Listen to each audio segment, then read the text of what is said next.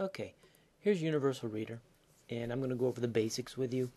Universal Reader will read text that you highlight in a browser, so you can go to web pages, highlight text, and then Universal Reader will read the text to you. Or you can have Universal Reader read text to you from other software as well, like Microsoft Word.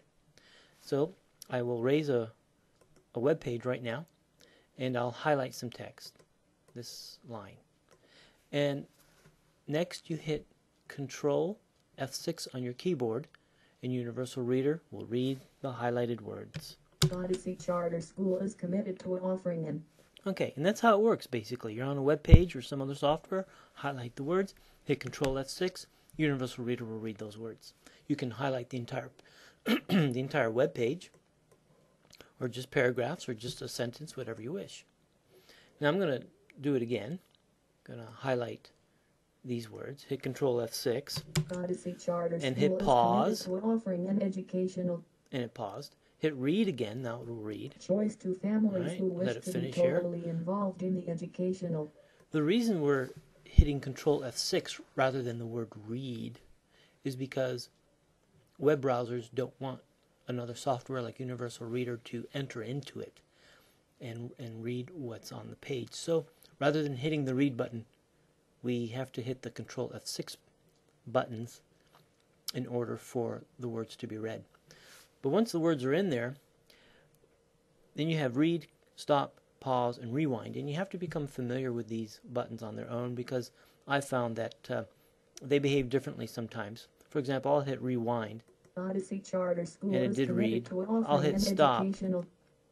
I'll hit rewind again. Odyssey Charter Okay, and it is working. committed... But sometimes I find the buttons don't work like they should. And in a situation like that, you may want to close out Universal Reader and reopen it, and then try again. Okay, I'm going to go to Voices while we're here.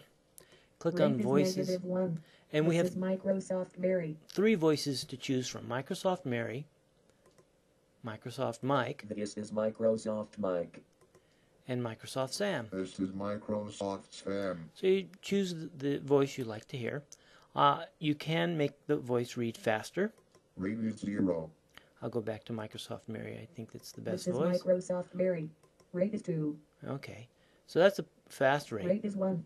Rate is 0. Rate is -1. That's a comfortable rate for myself. Now the voice pitch slider isn't working. Pitch is 2. It has Pitch is -3. no Pitch is 0. functionality right now. So you can choose between 3 voices and make the voice rate as fast or as slow as you wish. Click OK. And we'll end this tutorial and we'll go on to the options in the next tutorial.